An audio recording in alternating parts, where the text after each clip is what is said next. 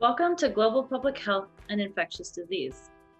This course provides an introduction to a wide array of topics and issues in public health with an emphasis on our global community. Some topics that we discuss include mental health, food insecurity, occupational health, healthcare systems, environmental health, and much, much more. This course also addresses a number of impactful case studies and controversies in health and biomedical ethics. Because public health relies on a number of systems to operate and serve diverse populations, students will also use system and design thinking in order to solve real-world problems. This means lots of discussion, teamwork, and data analysis. Students will be working in teams to research, analyze, and share their solutions with each other.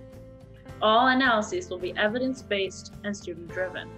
Students are regularly allowed to pick their own issue and choose to learn about it. This interdisciplinary course requires complex reasoning, critical thinking skills, extensive use of technology, communication, and problem-solving skills.